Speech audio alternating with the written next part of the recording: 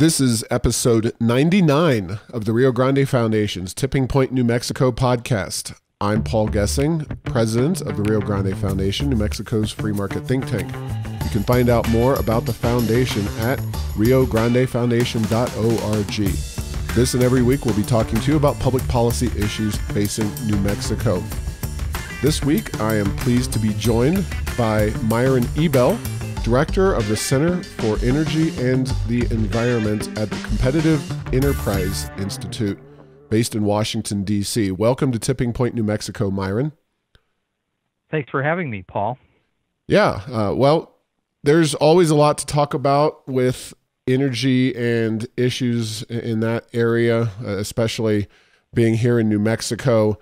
Of course, Myron, we go back a long ways to my days at the National Taxpayers Union, and you've been at Competitive Enterprise Institute for quite a long time. Talk briefly about what CEI, as it's known, is, and kind of your growing into that role and being there for a number of years now. CEI was founded in 1984 by Fred Smith, a disillusioned or an enlightened liberal from Louisiana who discovered that the regulatory state was not the solution but the problem to our environmental problems. And he thought that the free market and libertarian movement in general back in the 80s was good on taxes. It's easy to be good on taxes. We're against them. We want lower taxes. It's fairly easy to be good on spending. We want less government spending. Well, it's not that easy, but it's easier than regulation. But regulation was something that free market groups at the time were not paying enough attention to, and that our political debate wasn't paying enough attention to. So CEI has always specialized in regulatory issues, in red tape, not just environment and energy, but also financial services, labor, antitrust, trade. If it's a regulation, CEI has probably done something on it. But our two biggest programs over the years were our first, for a long time, it was our property rights and federal lands program, which became kind of one of the leaders on Endangered Species Act reform, which, of course, we've never had up until the last few months. We're now looking forward to a little bit of it. And other property rights issues. And since the late 90s, CEI has our biggest and most successful program has been on energy and climate. And we've been, I think, the leading organization in Washington, D.C. on the global warming issue and all the energy issues connected to it. No doubt, and there's plenty to talk about in those areas. But before I move on, I have to give a shout out because you had a start at the National Taxpayers Union, so we have that in common, right? Yes, indeed. Excellent. Well, before we talk about some of the specific energy issues that CEI deals with, you worked in the early days of the Trump administration helping with the transition team, specifically, as I recall, on energy issues or something directly relating to that particular area of policy. Can you talk about both the area that you engaged with him on and what that experience was like? Because I think from a free market perspective, most would agree that that has been one of the most coherent and successful areas of the Trump administration. But talk about, what it's like to be on a transition team and what you actually did. Yes, thank you. Well, I was asked to join the Trump transition soon after it was got off the ground in August of 2016. That is when the campaign was still going on. There was a Trump transition and a Clinton transition.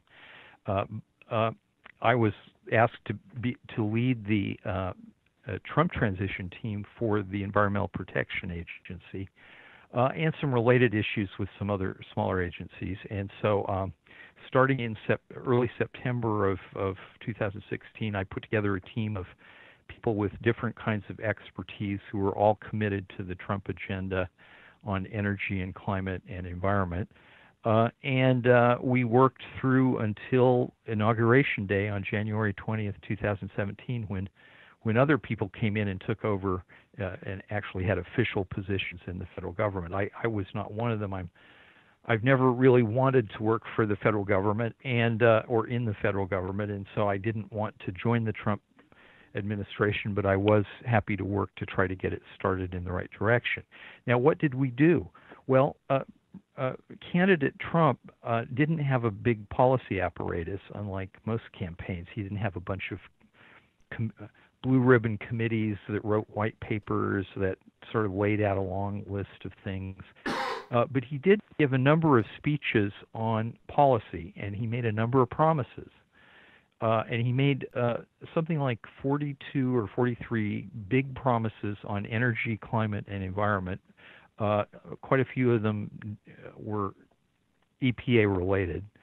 And so the purpose of the transition was to take these bare bones promises, which didn't have white papers and lots of research behind them, and figure out how to implement them once President Trump was elected and took office. And so we worked from September until January 20th, 2017, and at that point the administration took over and our job was done. It was exciting. It was in some ways frustrating, but the key point that the transition made, and I think you see this in President Trump's presidency, is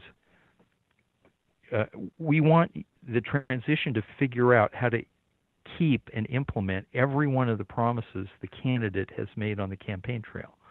And some of these haven't been kept because they require Congress to pass something, and Congress has been very slow to pass things.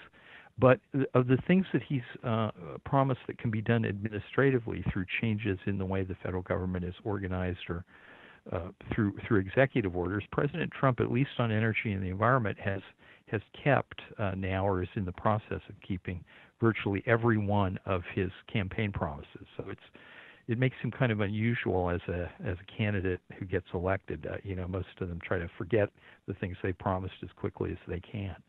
Now, did that involve meetings with the president? How much or little did you interact with President Trump during that process? Not at all. The transition was located here in the GAO building in, or no, not the GAO building. Anyway, a big government building near the White House. And there's plenty of those. Undisclosed location, I think we'll call it. Yeah. It's a big building. We had a lot of office space. We had several hundred people working. My team had, 50 people on it. And President Trump did his entire transition at a higher level at Trump Tower or in New Jersey at his wherever he lives down there. And so he never actually visited the transition headquarters.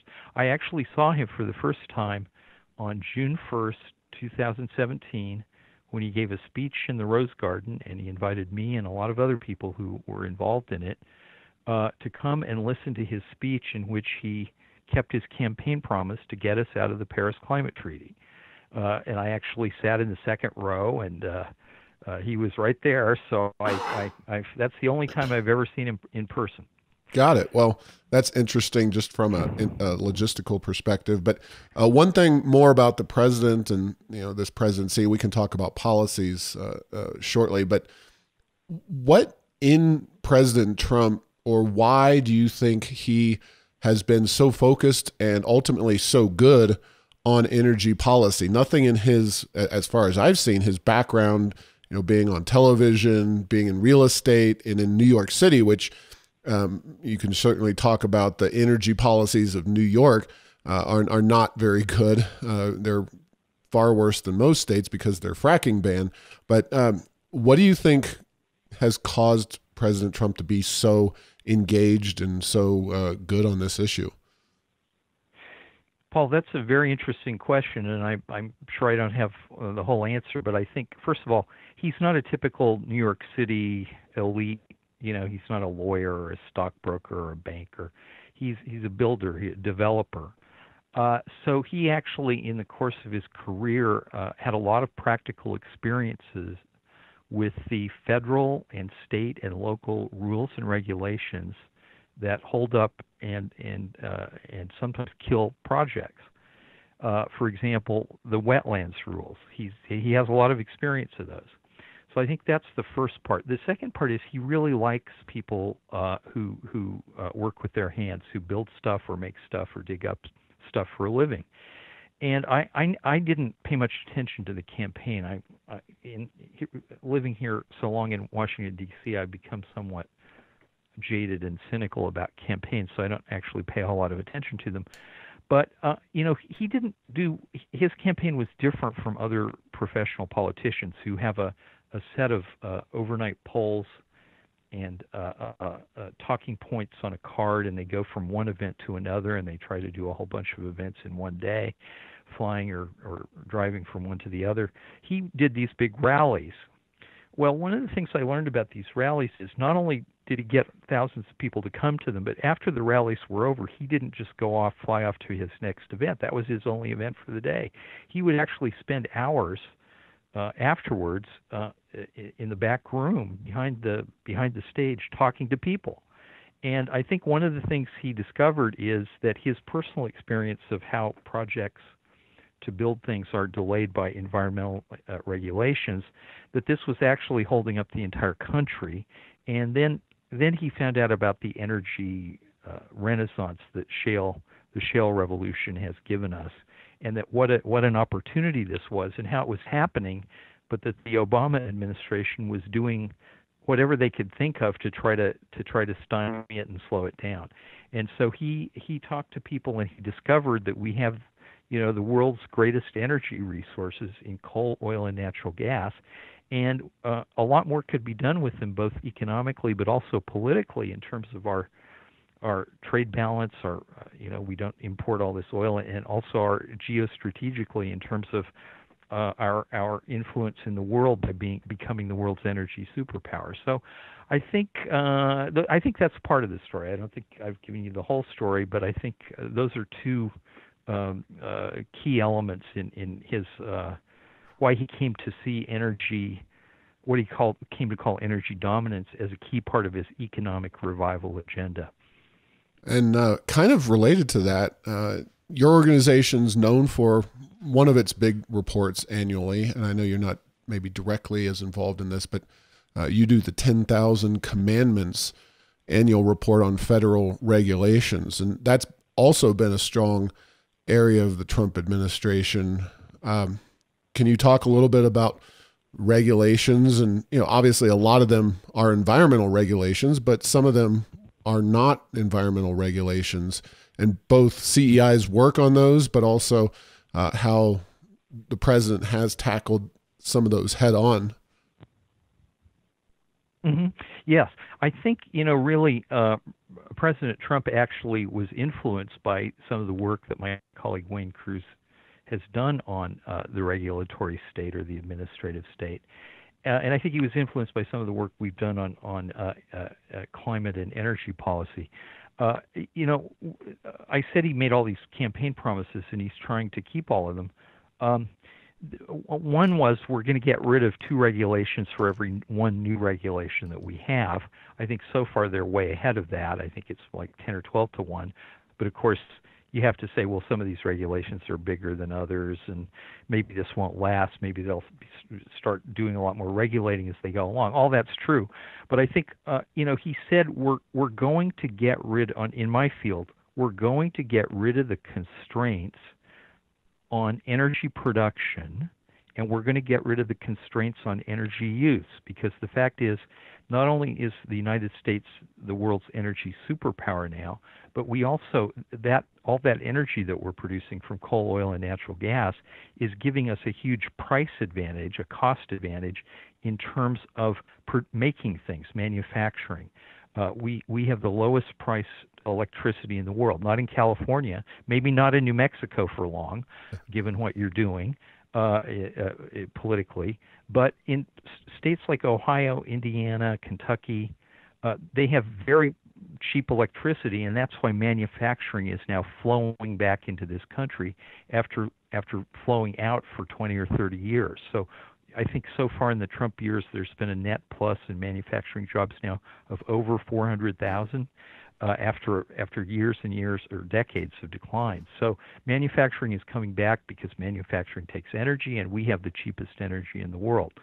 So as I said, President Trump, as a candidate, discovered that the whole energy, all the energy issues were very connected to his plans and hopes to get the economy going again.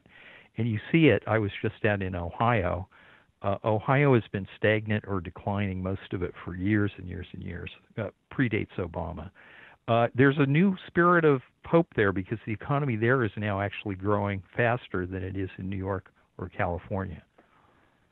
Yeah, no, well, as a former Ohioan, current New Mexican, I can assure you, yes, that the state of Ohio has seen some nice improvement economically, especially the eastern part of the state, the Appalachian area of Ohio. Now, New Mexico, we remain a energy bastion, and we're sitting on huge supplies out of the Permian Basin, and we're the third largest producing state in the country. But economically, overall, New Mexico remains far poorer as a state. So, kind of transitioning to what you're working on now, what issues, given all of the preponderance of energy and the back and forth with the Democrats kind of coming out very hard anti-energy, what is your day-to-day energy issue that you're looking at the most, or what suite of issues do you really think are the most important these days? Well, let me begin with two that aren't directly related to energy, but are directly related to your economy in New Mexico. One is the Endangered Species Act has been, it hasn't done much for endangered wildlife, but it has done a whole lot in terms of establishing federal land use controls on people who own land all across the country, including large parts of New Mexico. And it's proved. I've been working on the Endangered Species Act reform since the late 1980s, and we thought we had a chance in the mid 90s after the Republicans took control of Congress, but Newt Gingrich stymied those efforts because Newt Gingrich likes I don't know, he thinks the Endangered Species Act is a great thing, but nothing's ever happened, and now the Interior Department under Secretary David Bernhardt is actually moving ahead with changes in the rules. They can't change the law, but they can change and improve the rules implementing the Endangered Species Act. So that's something that's coming to a head now in the next month or so, with the final rule being published. The other thing is wetlands. The Waters of the U.S. rule. I think you could. The wetlands program, the federal wetlands program, was out of control. It was far too broad even before the Obama administration. But with the Waters of the U.S. rule, they were asserting jurisdiction over, as you know, large parts of the desert Southwest, which were now suddenly going to be jurisdictional wetlands because every few years a flood might come down a gully or a canyon, and now that's a wetland. So they're trying to reform the WOTUS rule, or they've repealed the WOTUS rule, and they're now trying to reform the wetland rule. And I think that's very important for rural America. I think it's very important for the energy industry, and I think the changes in the Endangered Species Act the rules that they're proposing could also really help the energy industry as well as the livestock industry in New Mexico. No doubt about it. So, on the federal front, of course, federal lands are a huge issue here in New Mexico, and that's one that, at least to date, hasn't been carried out in the same way as a lot of conservative advocates and free market folks would like to see. A little more in the way of land reform, BLM, National Forest Service lands, something done to address just the bureaucratic red tape, but also everything from the ownership of those lands and what is done with them. Any thoughts on lands as an issue, and specifically what the Trump administration would like to do, or can they actually do it? Well, those are hard questions. the federal lands are a huge problem, as well as in some ways a huge benefit for the western states that have a lot of federal land. The problem I see is, as I grew up in the Intermountain West, and my family still has a little bit of ranching property in eastern Oregon, and I'm familiar with the some I have some familiarity with the New Mexico livestock industry. The problem is that there's been these policies emanating out of Washington, which are not based on what's good for the land and what's good for the people who live there, but it's based on what I would call urban eco-imperialism, that the people who live in the big population centers on the East Coast and the West Coast somehow know better how those lands should be managed than the people who live there. And the consequence of that is we have now several decades, and it accelerated during the Clinton administration in the 90s and the Obama administration from 2009 to 17, to lock up the lands. We don't need to have resource production on the lands. They're there to look at. They're not there to use. They're not there to produce things that we need. They're not there to benefit the people who live there. And I think this is a huge problem. It's not going to be solved, especially since Congress won't cooperate.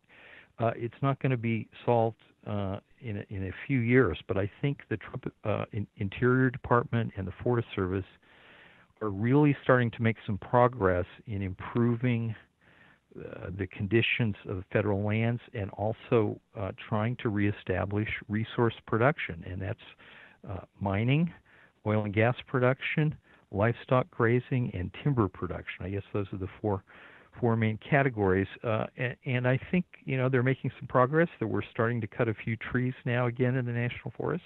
Not many, but it's a long way to go to get back to kind of steady state production that we had back 30 years ago. Now, as you know, and you've seen it in New Mexico, and I've certainly seen it in my area in eastern Oregon, because they've stopped logging, stopped timber production on the federal lands, we're now burning up our national forests instead of using them. And of course, this has terrible consequences for the environment, terrible consequences for wildlife, in some cases endangered species. And so it's going to be a long road back, but I think they're starting to make some progress on really on all fronts. Some of it is already, I think you can see it already in some areas. Some areas are much slower, but they're really trying. They really do believe that rural people in the West, value the land, and they're better managers of it than the federal government is. No doubt about it. And I guess this would be a good time to mention that you are coming to New Mexico. Now you're coming to the Ruidoso area to speak to the Cattle Growers Organization. What are you going to be talking about with them? And, I know they're a group that at least has some interest in land reform as well, but talk to me about what you're coming to New Mexico to share. Well, I'm going to be on a panel to talk about who represents the agriculture industry, and I'm going to talk about who represents it in Washington, D.C., and perhaps make some comments on how well they're doing and what the problems are, what the problems are facing the New Mexico cattle growers in dealing with the federal government, the land agencies, and the Congress, and whether the organizations, the national organizations that represent them, can be, where they're doing a good job and where they're not doing such a good job. I do think I'd go back and say one problem. You mentioned, why do we have all these federal lands, and can't we get rid of some of them? I think that's one area that the Trump administration is not going to touch. I think they're going to say, federal lands we have, we're just going to try to manage them better. We're going to try to manage them better for environmentally, and also for the people who live in the federal land states. So I think we should be devolving federal lands, not the national parks, but the BLM land and some of the national forests, to the states and to the counties, and maybe eventually privatize some of them. I don't want to get in too much trouble for saying that, but I think that's the direction we need to go. I think the Trump administration isn't going to get us there, but I think they are moving in the right direction on management. Yeah, no, I agree with you 100%. But of course, the next administration probably will go the opposite direction because it seems like all of the political pressure is on locking up more land, stricter use of those lands. And certainly the Democrats, holy cow, they're just extremely ambitious in their environmental plans, whereas Republicans often are willing to fall into line. Trump, to his credit, in many cases, has taken unpopular stands in favor of good policy, but certainly Zinke, the former Interior Secretary, wasn't ready to go down a controversial path on lands. That doesn't mean the environmentalists didn't take him to task and criticize him nonetheless. But if Trump is not willing to take on the ever encroaching federal estate, it seems unlikely that other politicians are willing to go there. But that'll be an interesting presentation. And is that open to the public there, the cattle growers, or is that focused strictly on? No, I don't think so. No, you got to be a member of the Cattle Growers Association. Got it. So. Well, I've been lucky to be in New Mexico several times in the last few years. So I spoke to the Independent Petroleum Association of New Mexico's annual meeting last summer, and so this summer I'm doing the cattle growers. So I'm always very happy to be in New Mexico. You have a lot of political problems, but as you know, you have a lot of it's a magical state. So yeah, I love being there. Exactly. Thank you, Myron. And got a few minutes left, but the Green New Deal, whether it's New Mexico's alleged Green New Deal with the not Clean Power plan, but the shift to 100% zero carbon electricity, 50% renewables by 2030, by 2040. PNM says they're going to be 100% zero carbon. But of course, Alexandria Ocasio-Cortez has her federal Green New Deal, which quite frankly has caught a lot more attention and plaudits from especially the media than I really thought it would, based on how poorly it was rolled out and just kind of crazy and unfocused it really was. But I'll let you pick and choose where you want to go with those, because of course in these areas there are so many topics to choose from, and policies are flying all over the place, including here in New Mexico. Yes. Well, of course, Australia just had an election on this over the weekend on whether they should continue with their pro-energy agenda of the conservative government, the Liberals and the national parties, or whether they should go the Green New Deal route and start doing a lot on climate and trying to start locking up their vast reserves of coal and gas. And, they surprised everybody by voting to stay with the pro-energy agenda. And I think it's odd that a place like New Mexico, which gets so much of its revenue from oil and gas and so much of its employment, could pass this kind of local Green New Deal. The Green New Deal resolution here in that Ocasio-Cortez, Representative Ocasio-Cortez introduced, is it's a fantasy. It won't work. I think what's driving these things is people who don't know where stuff comes from. They think that you can take the energy sector, where we get all of our electricity and all of our transportation fuel, and completely turn it upside down and transform it in a few years, when in fact, it's taken more than 100 years to build it up to what it is today. You can't dismantle it and replace it with windmills and solar panels in a few years. And even if you could, it wouldn't work. The electric grid won't work with just wind power and solar power. It will collapse. You can't get all of of our transportation sector on electric car batteries and winding up rubber bands. there's just the whole thing is from people who live in big cities and just have forgotten or have never understood where stuff comes from. The amount of stuff that you have to dig up to build all of these windmills, these tens of thousands of windmills and millions of solar panels, there just isn't enough mining capacity in the world to dig up that stuff. It would take decades to build up enough capacity to dig up all that stuff. So the fact that you passed this legislation and your political establishment is now proud that you're going 100% renewable energy, it's a fantasy. It will progressively impoverish you, and I hope you will very quickly realize it's just practically impossible, materially impossible to do this. So here in Washington, we're having fun with the Green New Deal, but you actually have to live with the consequences of what you've enacted. No doubt about it. And it is a very disturbing piece of legislation. Of course, it's called the Energy Transition Act.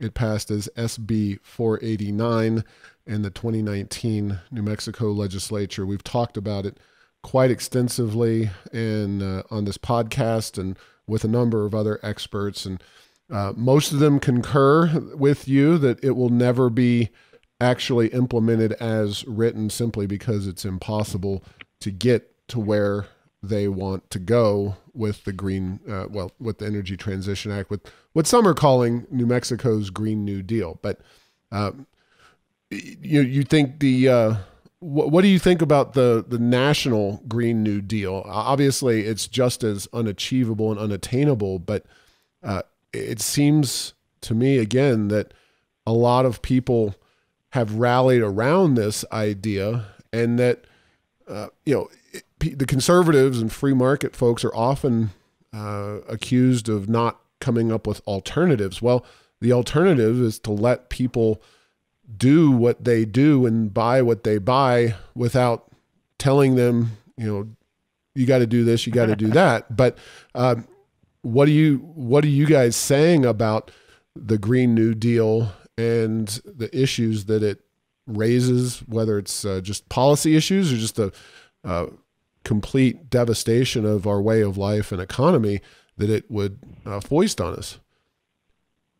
Yes. Well, I think, what you passed in New Mexico, I hope you will very quickly find out that it's starting to raise your electric rates a lot, and maybe sanity will return to your politics.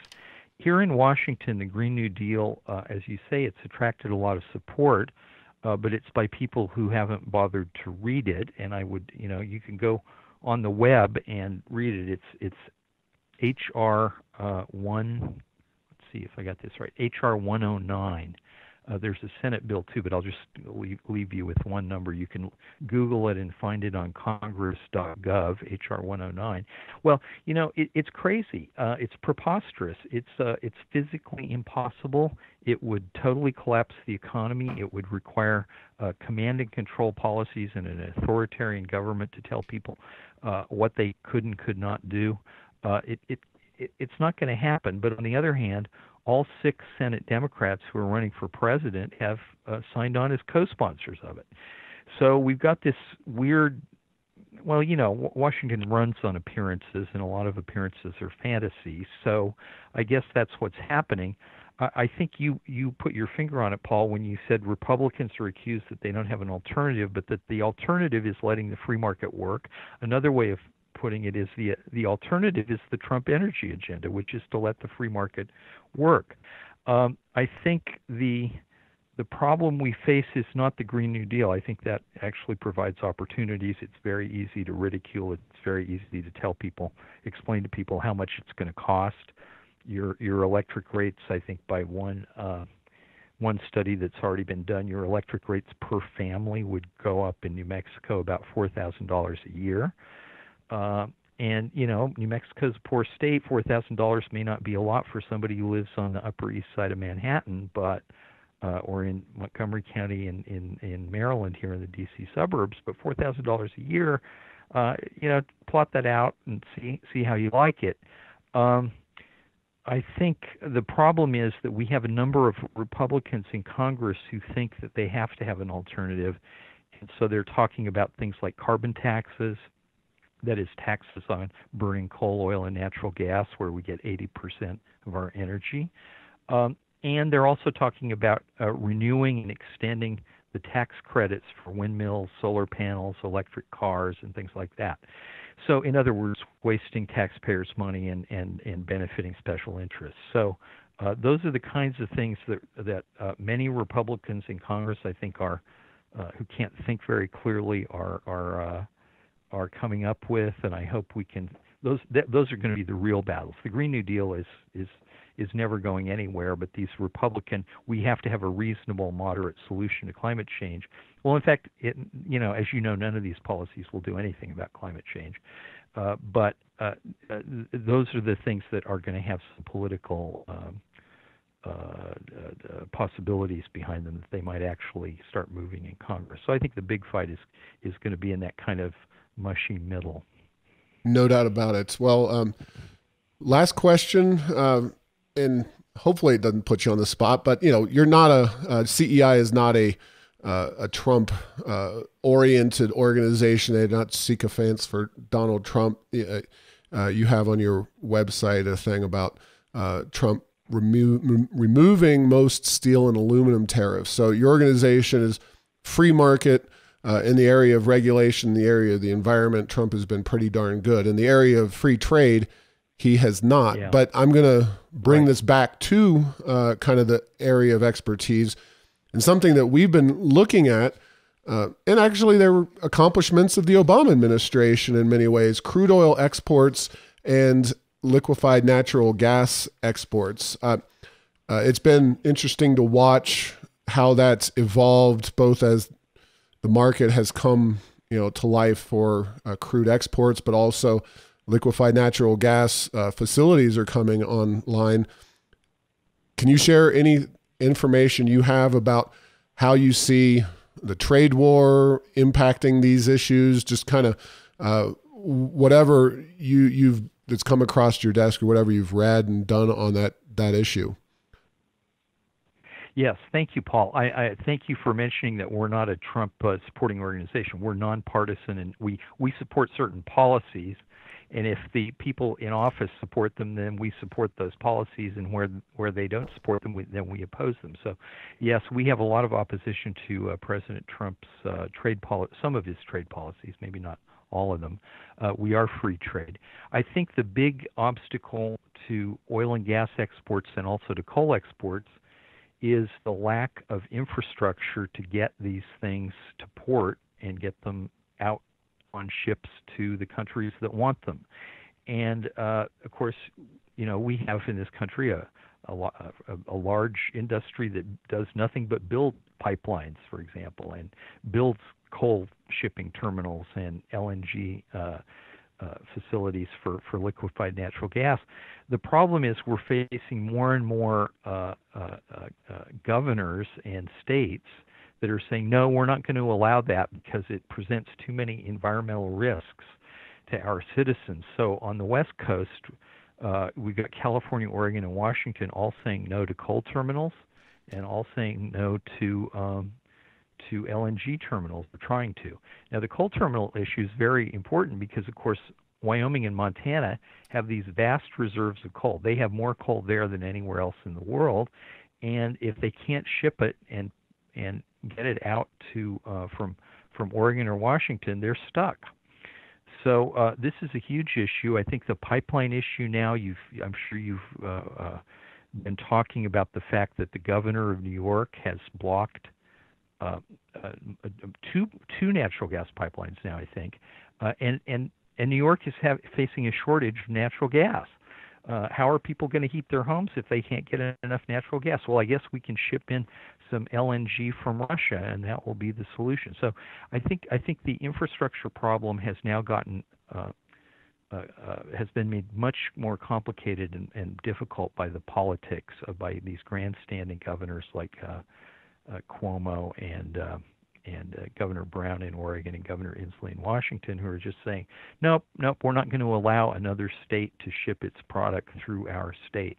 And I think you're seeing you have a little less of a problem in New Mexico, but I think you're seeing the same lack of pipeline capacity for the Permian, and it's going to take a while to fight these battles, I think. Yeah, and I actually just had an opinion piece in the Carlsbad, New Mexico, current Argus. There's a Carlsbad, New Mexico. Didn't write it there, Yes, but it talked about yeah. the New Mexico congressional delegation, which of course is not just Democrat, but extreme partisan left-wing Democrat, and they've been participating and talking about the pipeline issue and limiting pipelines out of the Permian Basin. It's just it's not only contrary to New Mexico's well-being economically, it's ultimately harmful to the environment because this venting and flaring issue that is so Right. captured the left is exacerbated when you don't have the pipelines to ship it out. But,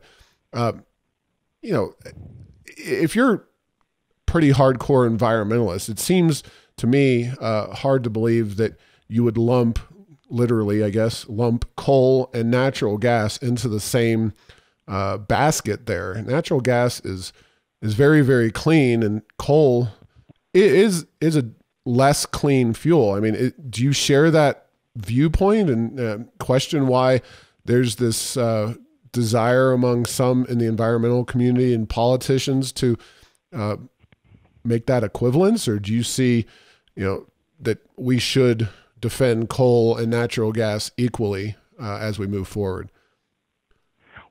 I think we need to. I defend them on different grounds, somewhat. I mean, we get 80% of our total energy globally and in the United States from coal, oil, and natural gas.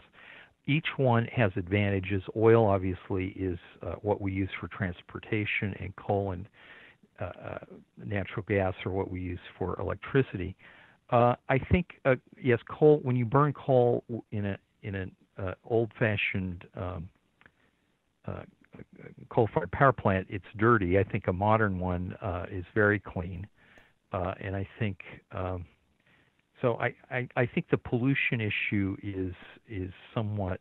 I think the natural gas people tend to exaggerate how dirty coal is. Yeah, it's dirty if you bring it home and put it in your fireplace, but it's not dirty in a modern power plant with all the scrubbers and all the technology. And I think both fuels have advantages. Obviously, coal is great for baseload power, and you can stockpile reserves of coal at the plant, so you can't have disruptions through, if something goes wrong. I think natural gas is great because you can turn it on and off. It's a turbine. It's very similar to a jet engine turbine, except bigger, and more complicated. But a turbine you can ramp up and ramp down fairly easily. And so if we're going to have societies that have more wind and solar power, which the wind stops blowing and the sun goes down every night, you're going to have a lot of natural gas. And the idea that you can't have pipelines in places like New York City, they've already got thousands of miles of pipelines. If they saw a map, they'd realize that every time they go out the door, they're walking over a pipeline. And yet we can't have a new pipeline because somehow that would be, the environmental catastrophe of the millennium. I think reality will set in at some point when people can't get natural gas in the Northeast and New England and New York. They're going to say, "Hey, wait a minute, this is crazy. There's a huge amount of natural gas just over on the other side of the Appalachians there, and why aren't we piping it in and using it?" So I think I think reality eventually is going to help us win some of these battles, but there's a lot of craziness going on now that we can't have one new pipeline somehow. That will be the end of the world. Yeah, that is really crazy, and maybe Trump can go run for governor of New York or something and set them all straight up there when he gets done in the White House. So, all right, well, Myron, how do folks find out about you and your efforts there at CEI before we wrap up? We have a website called cei.org, and we have a blog on that website called Open Market. So you go to cei.org and you'll see all the issues that we work on and all the people who are working on them. And So that's the main portal to CEI. Nice, and I see your annual dinner is right around the corner, and I have to say that if people listening don't think libertarians or conservatives know how to party, the CEI party or annual dinner is always a very fun time. So if you're in Washington on June 20th. I mean, yeah, maybe this isn't much of a, maybe this doesn't sound so great, but I mean, in terms of the dull dinners that go on in Washington, ours is, I think, right at the top in terms of being fun and enjoyable. So, all right, if you're in town in June 20th, Paul, you're invited. Paul, you mentioned CEI. I just want to say to you that I think you and your foundation do great work. It's been wonderful working with you over the years. I think you're an essential, a really important part of the policy debate in New Mexico. And I just hope everybody who listens to you is supporting your work and paying attention to it. Thanks, Myron, and thanks for listening to this week's podcast discussion. We're working every day to turn New Mexico around. Go to RioGrandeFoundation.org for more information or to support our work.